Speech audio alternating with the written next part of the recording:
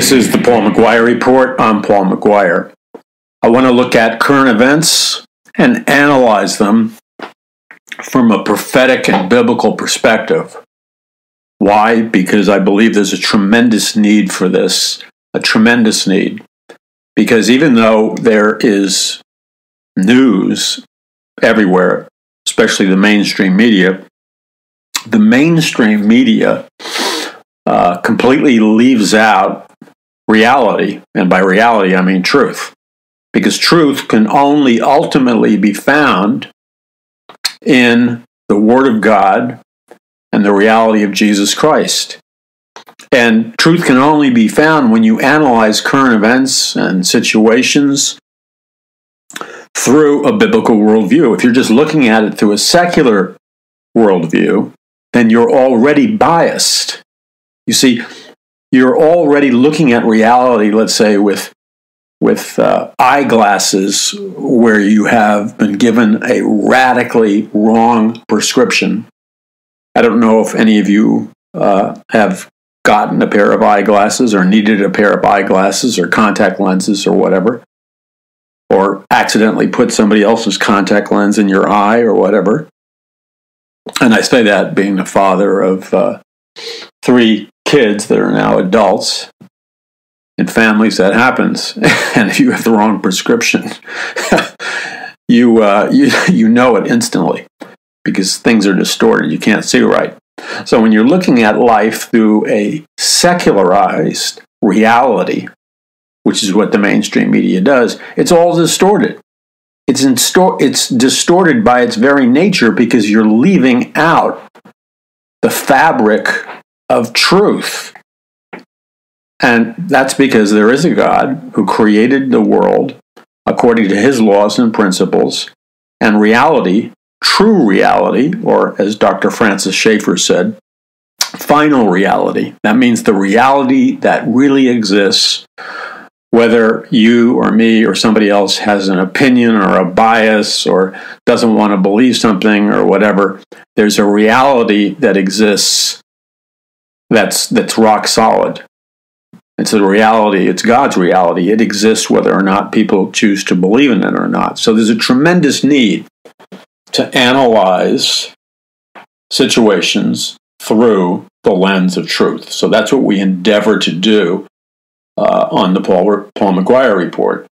Now, in addition, there are a lot of secular or secularized alternative media sites, which in many cases offer good or even excellent analysis, but sometimes it's devoid of the spiritual dimension. And when I say spiritual dimension, I'm specifically talking about the biblical dimension.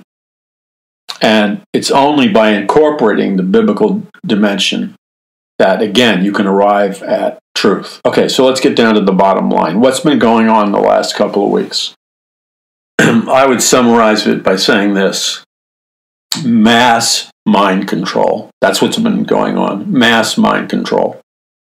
And I don't use the word flippantly, but that's what's been going on, especially in America. Mass mind control.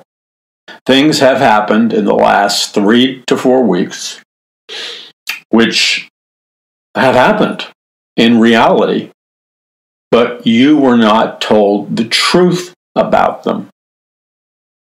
So you receive the information through social media, through radio, through television, through satellite, whatever, however you get your information, social media or whatever. You receive the information, but you didn't receive it accurately, because either somebody very powerful, a puppet master pulling the strings of the puppets, allowed there to be information, imagery, video that was supposed to communicate reality. I mean, people still operate by this maxim, seeing is believing. Well, look, I hate to break it to you, but if you've been living in the media age ever since the invention of television, and the invention of broadcast television or cable or satellite, seeing is no longer believing. You're a fool if you believe what you see, because, as many of you know, in today's world, you can manipulate the images of television reporting. You can manipulate the images of anything that is being videoed or filmed for so-called news or so-called interviews or whatever. It can all be manipulated. They can edit stuff out, they can edit stuff in, or they can edit stuff out and then edit stuff in that really came from somewhere else or a different time period, and they can overlay graphics on it or pictures to hide the fact that these two interviews, let's say, happened in two entirely different locations.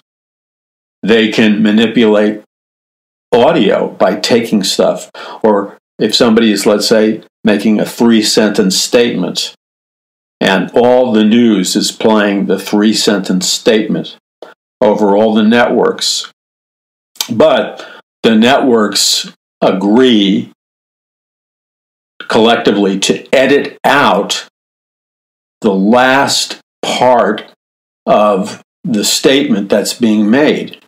So by deliberately editing it out, by chopping it off, and not airing the full statement, you alter the meaning, because in that last statement, there was the clarification, there was the emphasis, there was the ending that is all important in enabling you to understand what somebody was trying to communicate or what somebody was trying to say. If you chop off the ending or the last sentence, you can reinvent any kind of meaning to something.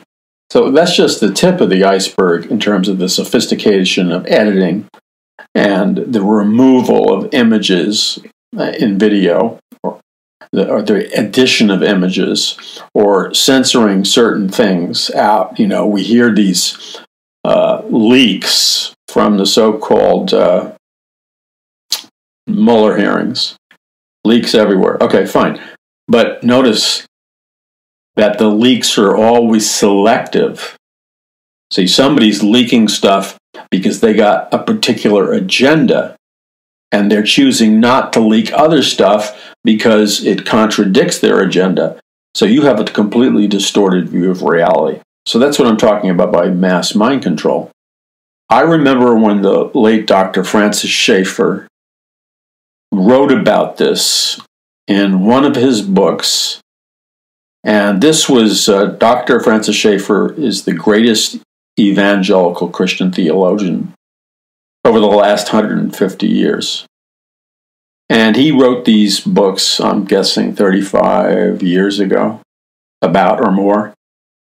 And in a couple of his books, he actually, I think this book was called The Great Evangelical Disaster. It was called The Great Evangelical Disaster because it exposed the fact that, and this was 35 years ago at least, it exposed the fact that the evangelical church, starting way back then, had already started to drift away from the truths of the Bible, and that the evangelical church was already in the process of rejecting God's word all over the place, and especially in areas that are considered politically correct. Evangelical leaders, evangelical seminaries, etc., churches, pastors were rejecting the truth of God's word and accepting and embracing not God's word, but they were taking man's word, which is humanism, and putting their faith in humanism, and then teaching their congregations to believe in humanism with a couple of Christian words sprinkled on it. Now, he was warning of this 35 to 45 years ago, intensively. So the name of the book was The Great Evangelical Disaster, and essentially that meant that the great evangelical disaster is the fact that the evangelical church is like the Titanic, the ship. And because it's not, because it rejected God's word, it smashes into this giant submerged iceberg and sinks, and all the people, which represents the Christians, are destroyed, perish. My people perish for lack of wisdom or vision. So in this book, he introduced the concept of how in modern society, and remember, this is 35 to 40 years ago, they had just begun getting into this area, the mainstream media, and the people, the puppet masters, they just begun to get into it. And what he was saying was that in modern television broadcasting, and when he wrote his book, there was only 3 networks, but he was talking about how if they cover, if the secular humanist mainstream media covers any story, political, social, moral, whatever it is, they can completely manipulate what people are watching on television with the planned hidden agenda to control people's thinking, to control people's belief systems, by editing out anything that contradicts their agenda and making sure they have plenty of stuff that supports their agenda. Or by choosing to cover this news subject or this news story and then refusing to cover these news stories. Perhaps one of the most devastating and evil techniques to use by the mainstream media to manipulate people's minds through mass mind control is not so much what they cover and they edit, although that's a huge problem. The really big problem is the fact that mainstream media, what they choose not to cover, all the vitally important news stories, all the vitally important events that they're aware of, that they're deliberately and methodically choosing not to report on, not to broadcast on their networks, because they don't want you to know about it. That's the biggest way they can manipulate the minds of the masses. I'll give an example tonight. Before I got into the studio, I was watching a large cable news network, one known for being conservative. It's no longer conservative. It's conservative, moderate, sliding every day towards liberal. And they interrupted their reporting, their normal reporting, to do a special on something like, and this is probably a giveaway of who they are. It was one of these exposés on what happened what happened to the body or something, or who murdered Jimmy Hoffa. Now, most of you listening, a lot of you are not going to know who Jimmy Hoffa was, because this was a long time ago. I can barely remember what it was about. But Jimmy Hoffa was a big, big union boss. And as I recall, and this was a long time ago, I believe he was killed. Yeah, he was killed. And either they couldn't find his body, I think that was it. So there was a cover-up regarding his murder. Okay, that was very important at the time. At the time. Now it's irrelevant. It's totally irrelevant. It's a non-issue. So why is it that this so-called conservative moderate network is playing this expose of what happened to somebody who was murdered, decades and decades ago? That's basically irrelevant today. Why are they choosing to take the minds of their viewers, which is sizable, and put them into like the Twilight Zone by covering an issue that's completely unimportant, especially on a night that is literally exploding with the most critical, relevant news stories that demand, that they scream for coverage because they're so important? Why would you choose to take your network and basically put it in a swamp somewhere, covering some stupid story that might be good for like 3 o'clock in the morning? Somebody has insomnia and they want to watch a documentary. Why are you airing that garbage? I'll tell you why. Because that network has had a regime change that began, I guess, about a year ago, when the father who owned the network, who was, I guess, conservative, or at least far more conservative than the son who's currently running it. And I think it's the son and the daughter that are currently running it. Supposedly the son and the daughter that are currently running this news network are like super liberals, but they got a big problem, because even though they're super liberals, they have one of their biggest money makers in this company that they own, that they got from their father, owns, like, you know, everything in terms of media communications and all kinds of other stuff. But in their, I guess, their television news division or whatever, and it's international in their ownership, this particular American cable news network that they own is very profitable. Okay, it's very profitable, very powerful.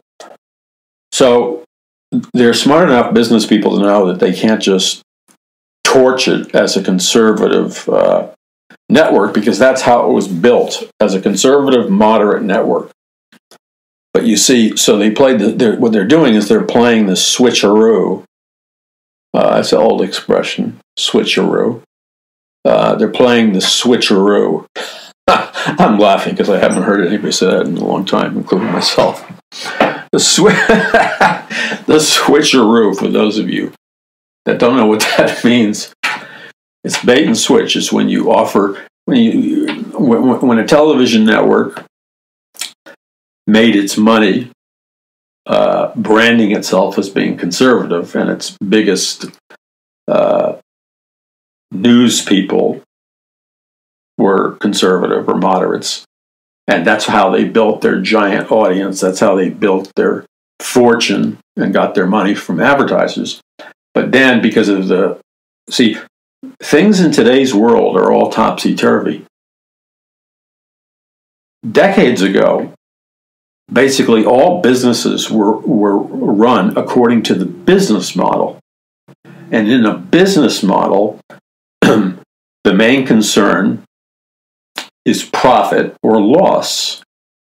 So when you're running any kind of business enterprise, whether it's a news network or a restaurant or whatever, under the traditional business model, you have to answer to your stockholders, and your priority is doing everything that you can do to make your customers happy, to keep your customers buying or watching, to know what your customers like and don't like, and never to do anything that offends your customers or drives your customers away.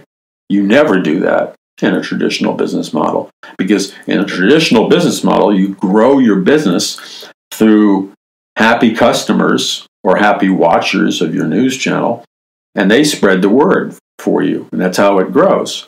But in today's world, especially when it comes to all these media giants, the mainstream media, and a lot of other companies, big retailers and stuff, you constantly hear stories of where giant retailers, giant corporations, and giant cable news networks or media people or Hollywood or media personalities are actually doing things which outrageously offend their customers. They're doing things, they're producing programs, they're making statements, they have bias, which you have to know is offending at least 50 to 40% of their viewers, watchers, or customers. Now, that's the most egregious violation of a traditional business model that you could possibly have. But notice that all these big-time newspapers who they're crashing and burning, and the amount of subscriptions that some of these prominent papers like the New York Times, the Washington Post, the amount of subscriptions that they're losing is like in a free fall. And a lot of other businesses, the same thing. There's giant social media companies that are annoying their customers, the people that use their social media platforms. They're really annoying them, but they don't care. And they're hemorrhaging customers. And Wall Street is, is ready to fire the CEOs of some of these companies. But why does it happen? Because we've changed from being a traditional business model marketplace to what I call an ideology-driven marketplace, where having the right ideology, you know, conservative or liberal, having the right ideology is the number one most important thing. And it doesn't matter if you literally go bankrupt and lose all your customers. In fact, you should continue under this business model, the ideology-driven business model. You should continue to lose your customers, lose your audience, as long as you're being politically correct and holding the right political message, which is always liberal. Here's another example. All the comedy guys, late night comedy guys, okay? Now, many of you will not know of the person I'm speaking of because it goes back before your time. Johnny Carson was like the king of the late night comedians. Now, whether you like Carson or not, all the big comedians, the late night comedians of that generation, and this goes back decades, and they had monster audiences, by the way. But they had a basic rule because they were business model driven comedy television programs. They were deliberately not political because common sense told them that at least on any given night, at least half their viewers would be Republicans, half would be Democrats, or half would be liberals, and half would be conservatives on any given night. That's just the way it spins out, especially when you only had 3 networks back then. Now, the variables have changed somewhat, but not all that much. So the smart comedian would never do his jokes based on insulting half of his audience, like the conservative audience, because they didn't want to risk losing any of those people, because it means that they'd lose advertising dollars. Well, we have on every one of these late night comedians spend 15, 20 minutes of their opening monologue time making jokes that center around basically degrading, demeaning, insulting, making fun of President Donald Trump. Okay? Night after night after night. So number one is, that is boring, because any joke night after night after night after night is boring, period. So it's not even good from a comedy model. Number two is, there's a huge percentage of their audience that has to be voters of President Bush or supporters of President Bush. And yet they're insulting approximately half their audience and driving them away. So, you see, they don't care. And these other networks don't care, because they're ideology driven. Now I'm going to ask you a question, which is, why do you think these news organizations, these entertainment and comedy corporations, why is it they feel so bold and comfortable in losing their audiences, which means losing advertising dollars, which means losing ratings, which means losing money for their stockholders? Well, why anybody who was sane would be like, I'm going to change stuff to make sure I increase my audience, not shrink it. Why are they all so comfortable? I'll tell you the secret. They are being secretly propped up. In other words, the only way you could be sane and at peace at the same time about losing money for your news television corporation or comedy show network or whatever, the only way you could be sane and relaxed at the same time is if you secretly knew that you weren't losing money and you were making profits for your stockholders, even though you're driving away, let's say, 25% of your audience. Let's just throw out a number. Now, no businessman in his right mind expects to keep a profitable business and drive away 25% of his audience. But these people are comfortable losing at minimum, I believe it's more, 25% of their audience. So why are they so comfortable? Why do they keep doing it? Because they are receiving secret cash flow from sources other than traditional advertising revenue. Somebody's propping them up. And you say, how can you say something so outrageous? It's not outrageous, it's common sense. Why is it the New York Times and Washington Post continually are biased and offend a good percentage of their readers and yet still stay in business? Because people prop them up. There are powerful billionaires who prop them up, and there are other entities that secretly are propping them up. What does that tell you? It tells you you might have to walk through a door that you may be uncomfortable with, and that door is called the door of truth. You may have to investigate the possibility that there's a structure that you weren't aware of that is holding up all these mass media companies because they want the message, even though it's driving away huge percentage of the audience. These invisible entities are keeping these media companies afloat because they want that propaganda message, that mind control message sent out. So this brings us to the obvious question. Is there some kind of secret funding going on by powerful unnamed entities that allows them to spread propaganda, even though they're losing money and traditional advertising dollars? And the answer is that there has to be, because otherwise these companies would go belly up, and they're not. They're being bailed out. Who's bailing them out? Well, follow the smoking gun, follow the trail of money.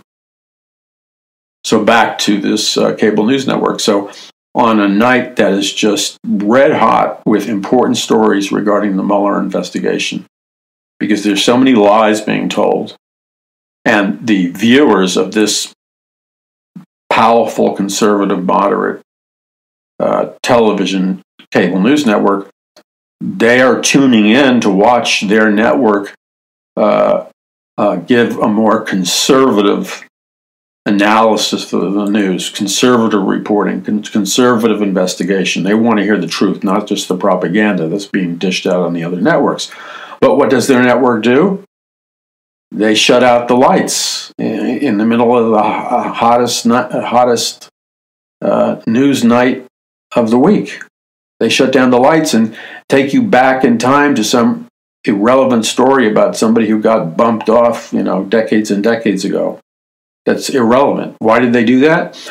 I think because they didn't want to put their news people in the awkward place of just faking it with their audience, and they're not allowed. Somehow it was communicated to them that they weren't allowed to cover these stories from like a conservative perspective.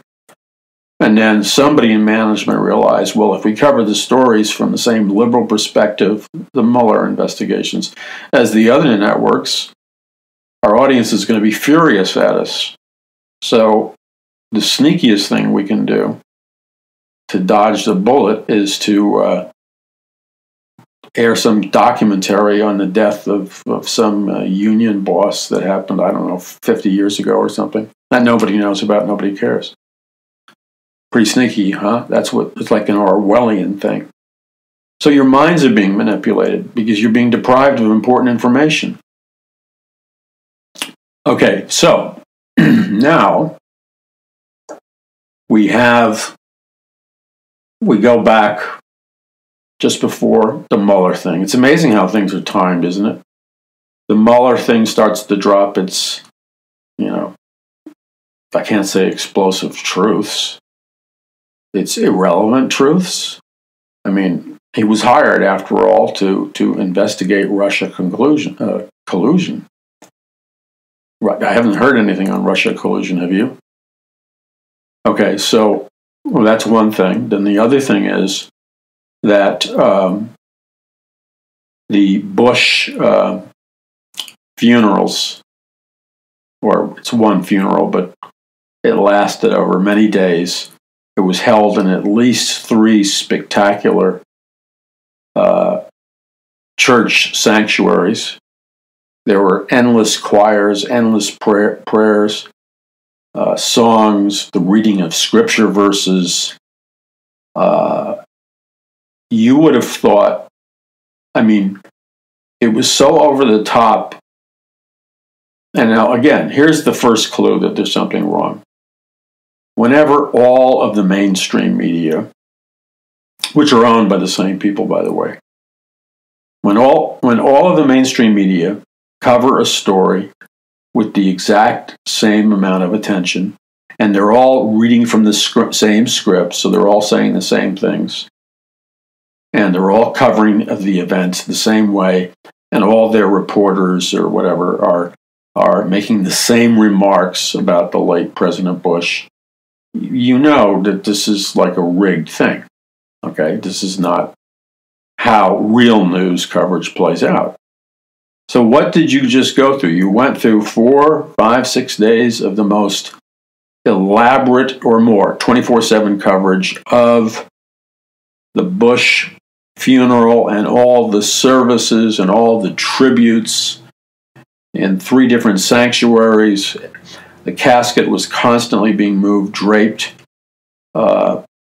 The thing was so visually spectacular in every sense of the word.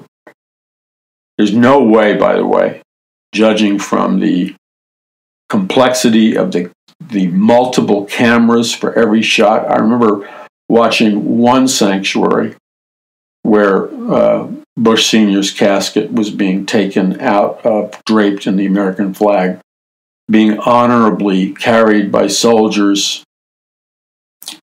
and then loaded into a specially designed hearse-type limousine made by Cadillac to carry a presidential coffin. And being somebody who's been in the news business and the entertainment business industry, as a feature film producer and as a commentator for major cable news networks, I was just observing just the taking out of the casket draped in the American flag. They must have had like 11 different separate cameras positioned from all different kinds of angles, from rooftops. So just that segment, which was probably 45 minutes, it was like a mini film. They used like 14 different cameras, 14 different camera angles, all perfectly timed and cued. We saw one shot was a long shot looking down from a roof, and you could see everything was gracefully and flowingly shot. Another shot was the close-up of the soldiers, carefully putting the coffin in the large Cadillac, and then all these different close-ups. And it was like that. Just planning out that scene there with 14 cameras takes endless time to plan that, to map it out, and the whole thing. So you add up all those complexity of shots, because the same thing was happening inside the sanctuaries and every place else. Normally, it would take months to prepare for that level of excellence in video coverage and audio coverage and singing and music and lighting. It would take months, because you're basically doing something above and beyond. Well, no, in many cases, it's above and beyond the grandeur of like an Olympic ceremony, or at the very least, like a Broadway music, an impressive Broadway musical with all the lighting and actors and stuff. I mean, you just can't do this. He dies one day, and the next thing you know, you got this whole thing. No, this was planned months in advance. And it's a very, very high quality and complex production. But it's based on some inherent lies. Now, tragically, because most Christians, evangelical Christians, and most Americans have been dumbed down. I hate to say that over and over again. It's not a nice thing, but it's true. They've been dumbed down so they can't, their perceptive abilities have been degraded so they can't see what would be obvious to somebody whose perceptive abilities have not been degraded. First of all, you have all of the mainstream media repeating ad nauseum the same exact praise lines regarding Bush. I mean, word for word. And then said by the same commentator in a half an hour period, they repeat themselves with the same words of praise. What a humble guy he was, what a servant-like guy he was, duty, honor. They repeat the same words, all the networks, over and over and over again. And, none of this was genuine or heartfelt. It was all scripted. They were reading from scripts. And then you had, I have never seen a massive television coverage of any event in my entire lifetime. This was probably the most royal, pageant-like, majestic series of ceremonies regarding the funeral of a world leader ever aired on international television. There's been nothing like it. You would have thought he was the King of England. It was just like huge. And then the amount of praiseworthy things said about him. Obviously, when somebody passes away, the usual respectful custom is to say praiseworthy things about people. I got that, but this was like, it never ended. It was just too much. And then he was portrayed deliberately. There was a team of people, obviously, who sat around tables, who are highly trained people in messaging, advertising, media, persuasion, indoctrination,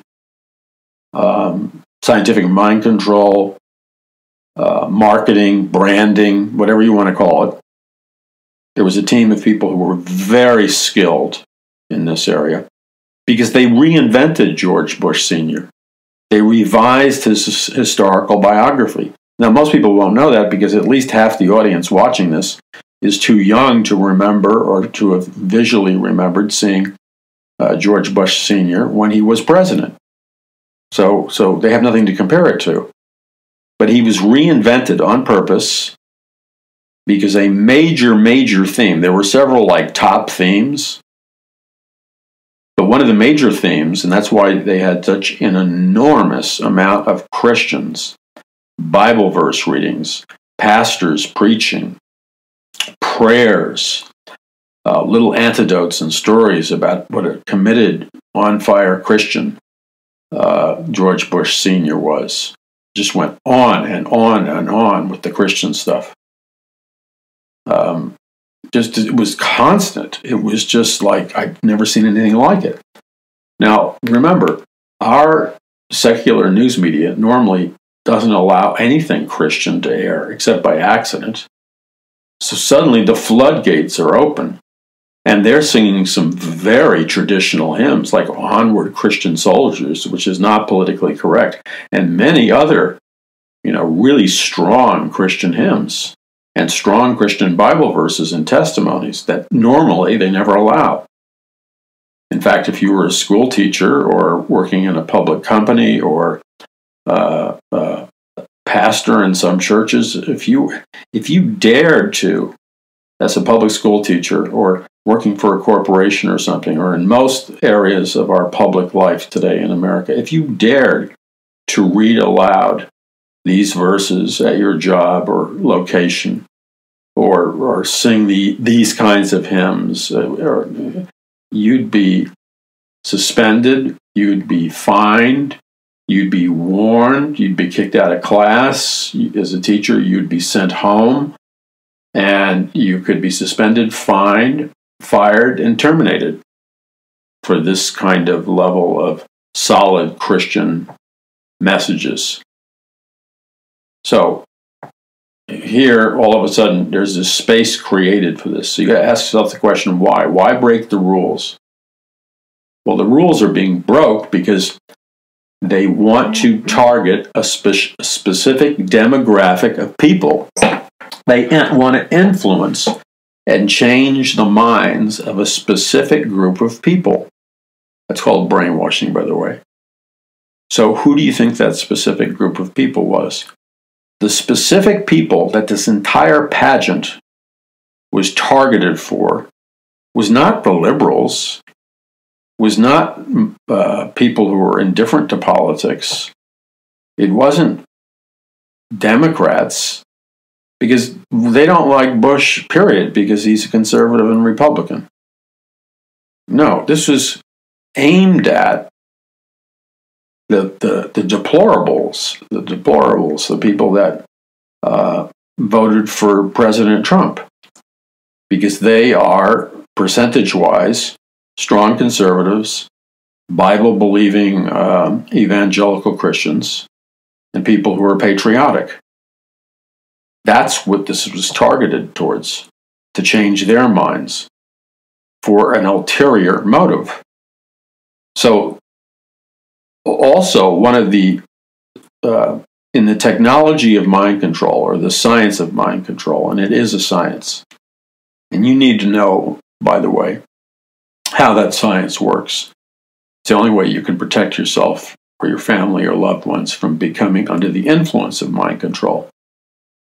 I reveal all that to you in my book, Conquering the Matrix, which talks about scientific mind control and how it works, how it influences the subconscious mind through using various forms of hypnosis that is undetectable by most people. And you need to know about that, because it's nations being under varying degrees of scientific mind control is the norm in today's world. It's what Aldous Huxley called the scientific dictatorship. And in terms of mass mind control, I write about that in my book, Conquering Mass Awakening. And what you saw with the Bush funeral was mass mind control, targeting the Trump voters, basically. And what was the game plan? The game plan was to create a mythological, non-real George Bush Sr.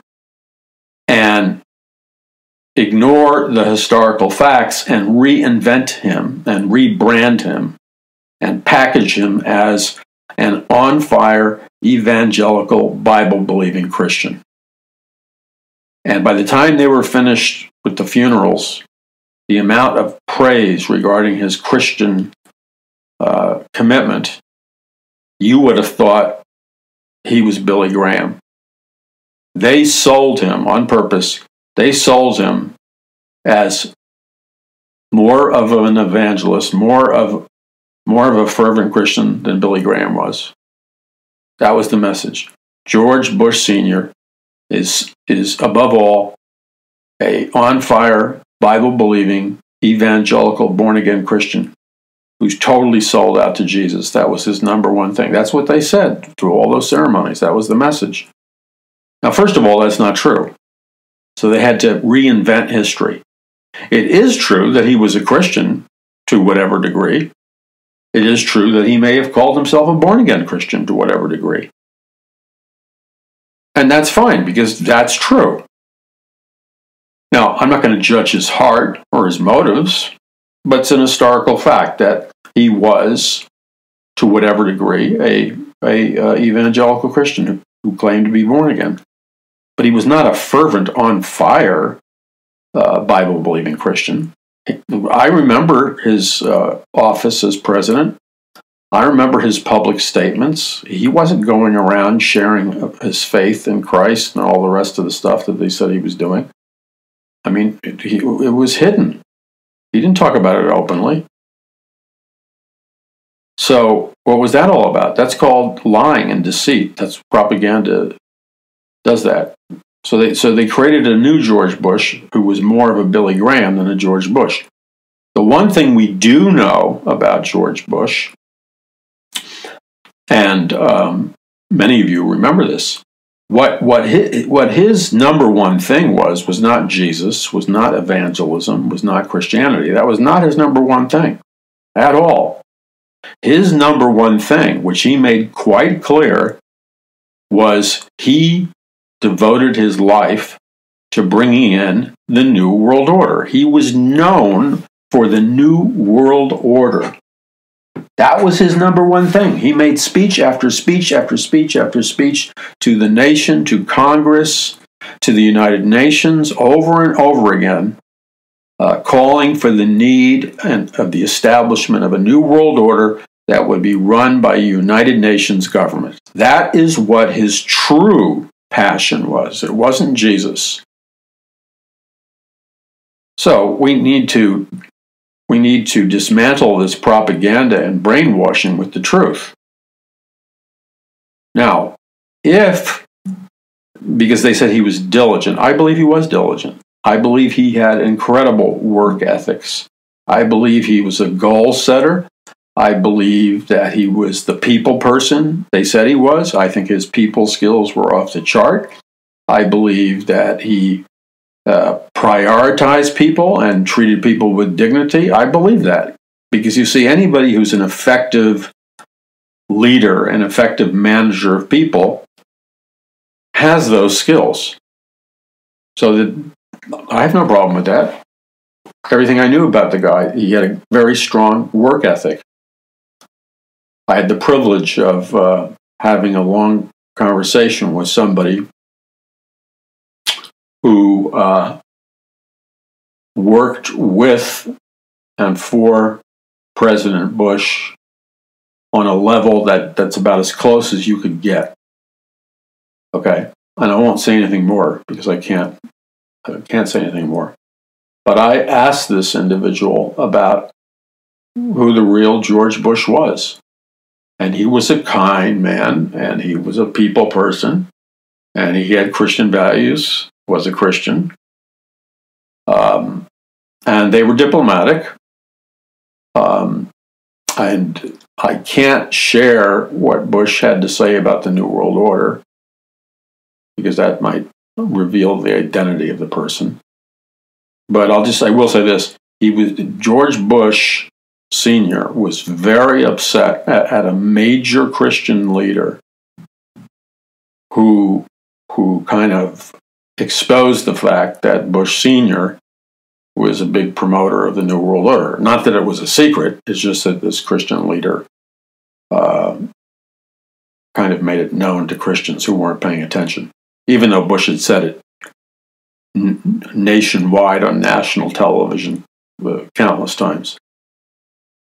And Bush Sr. was very, very angry at this Christian leader for kind of alerting the Christian public to this whole New World Order thing. And I'll leave it at that. So let's take it as a given that George Bush Sr. was who they said he was in terms of studying, diligence, things like that. Okay, so if he was anywhere near the Christian that they said he was during his funeral services, he obviously, in line with the character that they were telling us he had, he would have been the type of Christian who would have known his Bible. If he was this much of an on-fire Christian, like they said he was, given his type of gifting and personality, he would have known his Bible far better than the average Christian. And he would have understood that the Bible very clearly warns about the New World Order, a globalist society, a one world government, a one world religion, and a one world economic system. Bush would have known that because he's the man. And if he was truly committed to Christ at the level that the media said he was, he would have read his Bible. Because these are the only people who don't know that the Bible talks extensively about the New World Order and a one world religion, one world economic system, and one world government. The only Christians who don't know that's in the Bible are those Christians that don't read their Bible. But that would have been out of character for George Bush. Now, as I've discussed with you numerous times, in Genesis 11, God comes down to ancient Babylon at the Tower of Babel, and he judges ancient Babel because he sees in their hearts and he knows that it's Luciferian. And what was Luciferian about ancient Babylon at the time of the Tower of Babel? Well, one of the things is that they were the world's first one world government, one world religion, one world economic system. But their religion had satanic principles in it. And they were a globalist society, but God still judged them. And the way God judged them is he split their global government into independent sovereign nation states to create a check and balance so that this global government couldn't rise up to be like an antichrist government. And his judgment consisted of dividing all the nations of ancient Babylon into separate independent sovereign nations. So right there, God teaches us that his goal for mankind is for mankind to live in independent sovereign nation states, which is called nationalism. Number two is what you saw occurring in ancient Babylon in Genesis 11 was the New World Order come to life. The New World Order is the kingdom of heaven. It's when all the world is living under a one world government and a global system. That's what Bush was for. But what he was for was the very thing that God judged and said was evil, and warned that if it ever came again, there would be a more severe judgment. Now, Bush would have known that because he would have read his Bible. Number two, Bush would have been familiar with the numerous passages of Scripture in the book of Revelation, where again, this theme of a one world government, a one world religion, and a one world economic system is clearly written about in the book of Revelation. It's called Mystery Babylon, the mother of harlots. So Mystery Babylon is the satanic global system that comes about in the last days. And this satanic global system is the New World Order that Bush was talking about. And it consists of a global system headed up by an antichrist, who's head of the one world government, and a false prophet who's head of the one world economic system and the one world religion, which is the New World Order. That's why on the back of the US dollar bill under the pyramid, it says, translated from the words in Novus Order Seclorum, which means New World Order. So Bush would have known that God is diametrically opposed to the New World Order because he views it as a satanic rebellion by Satan. And Bush would have also known that in the Bible, Jesus Christ returns at his second coming with the armies of heaven and the angels, and Jesus Christ descends into the battle of Armageddon, where he fights against the forces of the world order. He fights against the one world religion, the one world economic system, and the one world government, the Antichrist and the false prophet, and Satan, who is indwelling the Antichrist. And at his second coming, Jesus Christ defeats Satan and the New World Order and the global system known as Mystery Babylon at Armageddon. And then after he destroys it, Jesus Christ brings in the real, not the counterfeit, the new heaven, the new earth, and the new Jerusalem. So if Bush was this great, committed, Bible-believing Christian, he would have known that. And he would have taught it to his sons, George Bush Jr. and Jeb Bush, etc. So you have a real problem there. You got this propaganda message of what a wonderful Christian. You got the choirs singing praises. You got Christian leaders pronouncing what a great Christian this guy was. You got testimonies of what a Christian he was. We're told how important Christianity was to him. You know, propaganda, like propaganda line after propaganda line. But the truth is what I just told you. And then you have another problem. President George Bush Sr. was a member, and Jeb Bush and George W. Bush are members of an occult secret society known as Skull and Bones, which originated in Germany, and it came from Skull and Bones came from ancient occultic German secret societies like the Thule Society and the Vril Society. And Skull and Bones, as many of you know, the symbol of Skull and Bones is the crossbones in the human skull, just like our king. And the Nazi, many of the heads of the Nazi movement under Hitler were members of German secret societies and members of Skull and Bones. So the SS troops, the officers, they would wear as an insignia on their hats a skull and bones. They would wear an insignia or a pin of a skull and bones above their medals. And they would have on their belt buckle a large skull and bones. And this was the same secret society that the Bushes all belonged to. Because even though it originated in Germany, and it was very much a part of Nazi Germany under Hitler, it also was birthed, I believe, in 1832 at Yale University in the United States of America. Skull and Bones was established. So there are numerous American presidents and many high-level political leaders like John Kerry, Bush Jr., Jeb Bush, George Bush Sr., which are members of Skull and Bones. Now, if you read about the doctrines and beliefs of Skull and Bones, its goal is a new world order, and it has many satanic doctrines. So you be the judge. The point I'm trying to make is that this mass mind manipulation was targeted towards unthinking Christians to stir them up emotionally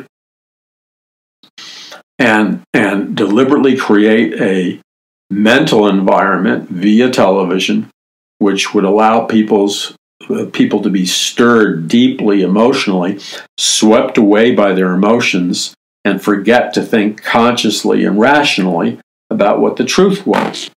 And this is a very powerful thing. That's called psychological persuasion, which is brainwashing, which is mind control. There are images that those people who are experts in propaganda, in brainwashing, in persuasion, in indoctrination, advertising, marketing, people who are experts in this, and you could see, by the way, as you were watching the funeral services unfold for George Bush Sr., it was obvious to me that you could see the evidences of the people who put this thing together were experts in scientific mind control and propaganda, because the signature of it was everywhere, from the symbols to the sound to the video.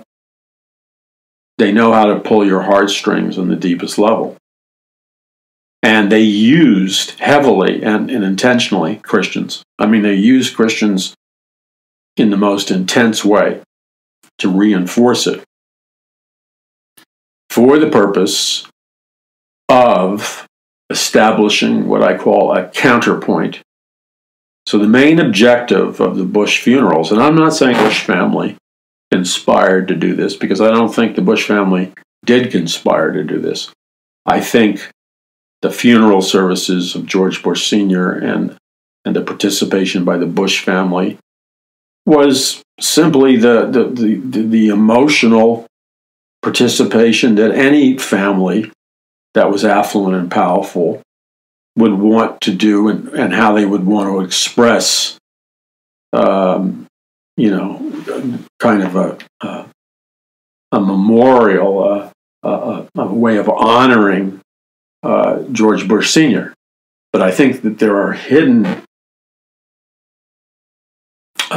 organizations within our society that planned this thing out and implemented it in the manner that I'm suggesting. So when you think in light of the target group, the messaging was targeted towards born-again Christians. I would say there was a racial targeting of white, middle class, and working class. I would say that there was that conservatives were all targeted, and evangelical Christians were targeted, because it was so over the top on the amount of Christian stuff that happened. And the purpose was to show an idealized version of George Bush Sr., which means a larger-than-life version, a perfect version, when in reality he wasn't close to being that perfect, but they made it look like he was. You know, the perfect gentleman, the perfect diplomat, the perfect statesman, the perfect everything. And then subconsciously subconsciously and in your face, through the comments of the endless news reporters, they were challenging the viewer to make a comparison between the behavior, the words, and conduct of President Trump, and they were challenging the audience to compare President Trump's behavior with their falsified version of George Bush Sr.'s behavior. And then they had a pre-planned outcome, which was that the viewer should come away subconsciously thinking that, you know, Trump is just half-baked and not really of the high quality. He is like lower quality, very, very low quality. And the person we need to emulate, the person that will provide leadership and healing for our society, is somebody in the mold and philosophy of George Bush Sr. That was the embedded propaganda message. It was to undermine the support of Trump among evangelical Christians. That was the whole purpose of it. And then there was many sub-purposes, like to innuendo that the way we would truly help our world would not be nationalists like Trump was, but to be internationalists like George Bush Sr. was. And, you know, the New World Order is about being an internationalist, a globalist. They're saying that was the correct way. Well, who was saying it? The globalists that own the mainstream media. So what you were watching was a propaganda event, very skillfully done, and that's how minds are manipulated. Now, the thing that concerns me the most is that most Christians, you know, I was reading Christian media. Oh, no, I wanted to talk about this. Okay, so, you know, obviously I'm well trained in this area. I'm very aware of it. But none of us, including myself, are immune to the magnetic pull of propaganda and mind control. None of us are immune from it. It tugs on all of our hearts, especially if you have the right images and stuff. I'll give you a personal example. First of all, we found ourselves very drawn in to, irresistibly drawn into watching the funeral services. And obviously, it elicited respect for George Bush Sr. and the things that he did right. But you see, I was already aware, after doing so many years of researching this topic for 40 years, of the New World Order, etc., that I was already aware of George Bush Sr.'s strong connections to the New World Order in Skull and Bones. In the book Trumpocalypse that I wrote with Troy Anderson, we go into heavily the deep state's background and the New World Order and that whole thing. And in my book, A Prophecy of the Future of America, I do it very deeply. In fact, every book that I've written includes substantive chapters on this New World Order, because it's the most powerful event happening in our lifetime. And it's the event that will happen before the return of the Lord Jesus Christ. So, despite having all this knowledge of this, and despite having all the knowledge of propaganda and how to guard yourself from it, and mind control and how to guard yourself from it, I remember being moved by the Bible verses that I heard read, like by Jenna Bush and some of the other Bush family. And then one of my favorite hymns is Onward Christian Soldiers. It's very moving to me because I believe it reflects an attitude that we're in spiritual warfare, and Christians are called to deny themselves, follow Christ, and man the spiritual battlefields, which is something you almost never hear in the modern evangelical church. They never sing Onward Christian Soldiers. It's considered too unpolitically correct.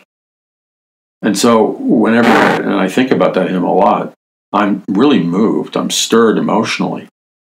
And so they were in one of these cathedrals, and they were singing Onward Christian Soldiers, which, as they just said, it's not politically correct. And I was so moved that my eyes welled up with tears, and I was just, I could feel the emotion, the strong emotion, as they were singing Onward Christian Soldiers. It was moving me deeply, and I was being caught up in emotion. Now, but then, not because I'm a control freak, because I'm really not, but then I said to myself, interrupted the emotional response I was having, and I said to myself the question. I said, they're singing Onward Christian Soldiers in a tribute to George Bush Sr. over the mainstream media, and yet this song, you would be arrested, fined, outlawed, or fired as a teacher or whatever, or even as a pastor. The elders would probably can you for asking to sing Onward Christian Soldiers. So what I noticed as I was observing myself, I was caught up in emotion, which triggers the subconscious, by the way.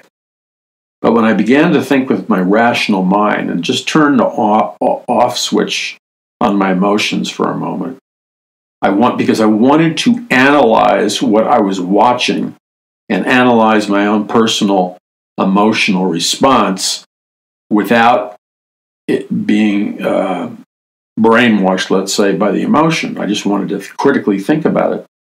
So I did that, and I reviewed through my head, we're singing Onward Christian Soldiers at George Bush Sr.'s funeral, and yet he was not Onward Christian Soldiers in the sense of being a fervent Christian, a fervent evangelist. And that's not a falsehood on my part. That was not part of his life in terms of the public knowing it, and that's where it counts. If you're really an evangelist, people would know about it. He was a huge advocate of the New World Order. That was a beat he was marching to, but he was not about Onward Christian Soldiers. That was false. And then I processed through my intellectual mind the hidden agenda and the purpose of why the main media would organize to do this. And once again, it became apparent to me that this was it was being used as a brainwashing propaganda mechanism to stir up deep emotions, because Hollywood knows this. Every politician who's a Democrat and Republican knows this. Political analysts and political campaign people know this. Things like God, country, the flag, the family. There are certain things that are symbolic and press the button on a flood of emotions. That's like brainwashed into us, if you will. So I said, the emotions rapidly subsided. Again, not because I'm a control freak, but because I recognized that these emotions, although they were sincere on my part, and probably sincere on the part of the vast majority of people who were experiencing the same emotions as me, they were brought into being through very skillful manipulation, which implies some kind of experts in mind control. So I'm bringing all of this up to you once again, because this topic is one that has been ignored by Christians and conservatives for far too long. We live in a highly sophisticated world. When Aldous Huxley, probably the father of modern mind control, said in 1961 at a convention of neuropsychiatrists at the University of Berkeley, when he said the words, "In a truly effective scientific dictatorship, we can program men and women to be slaves, and they will not even be aware of the fact that they're slaves." And then he said that we can brainwash them so effectively that they will be programmed to actually love performing their duties as slaves, and they will love their slavery.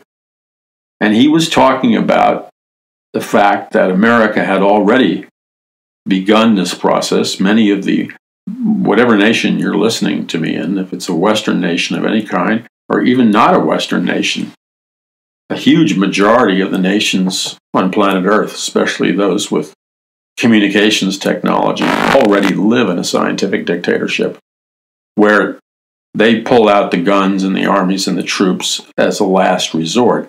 The primary mechanism of control is through the media, by enslaving your mind. And there's no way that God's people in America can fulfill their individual destinies or their collective destinies, or obey the words of Jesus Christ when he tells us to go into all the world and preach the gospel, make disciples of all nations, occupy the land until I come. There's no way that we as Christians can do that we can obey the Great Commission, unless we allow God to renew our minds with his word, and unless we do what the Bible says, which is we're not to be ignorant of our enemies or Satan's devices. And one of those devices is mind control, because mind control comes from ancient sorcery and magic and has to do with spiritual deception.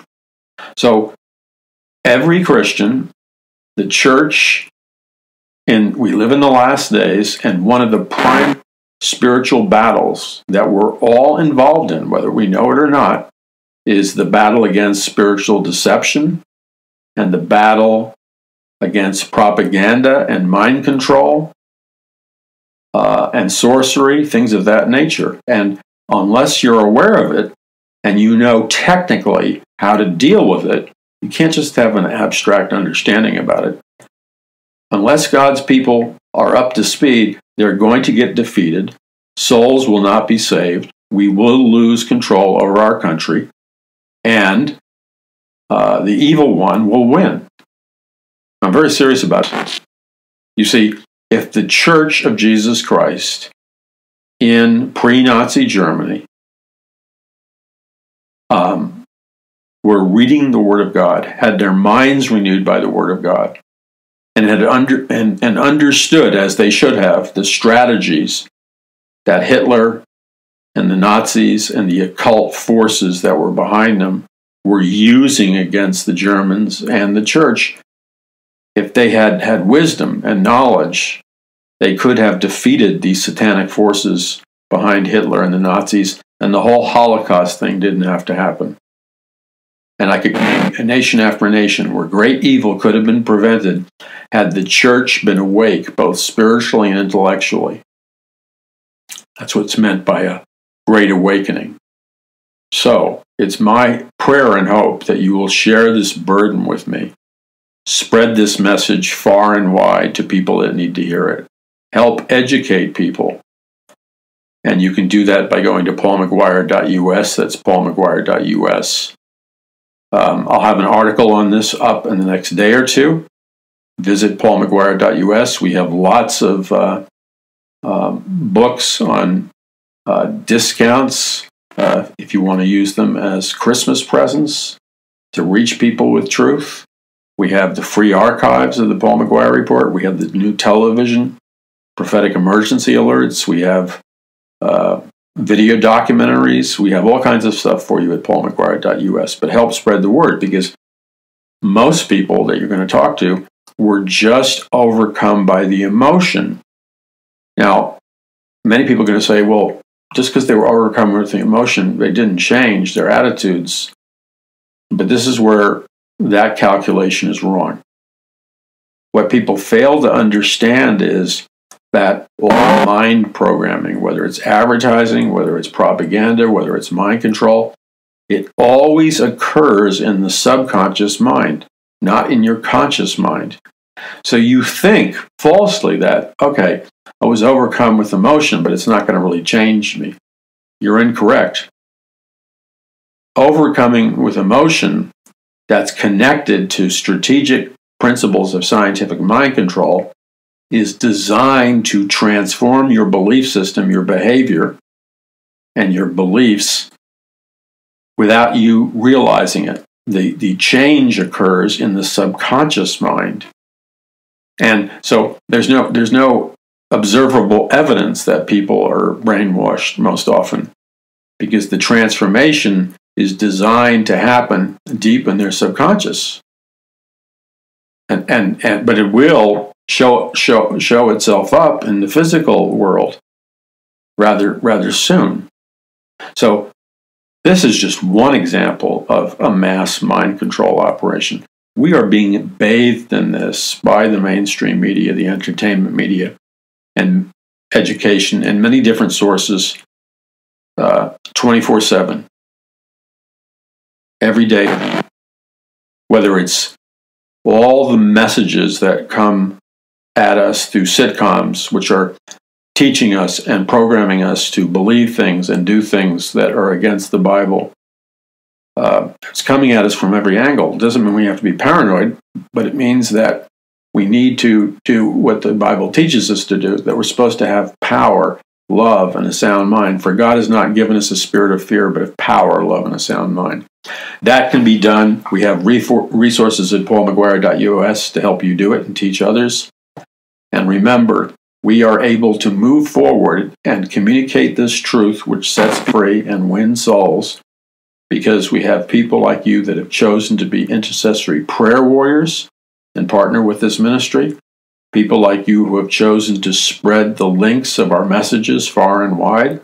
And people like you who seek the Lord and truly go to the Lord with an open mind and ask Him, Lord, how can I help Paul McGuire Ministries and Paradise Mountain Church? And then I thank you for your obedience in doing whatever God tells you to do regarding financial contributions and donations. Together, we can change the direction of this nation and the world. We can. It's a winnable war if each one of us will do our part. God bless you. I'm Paul McGuire. Visit paulmcguire.us.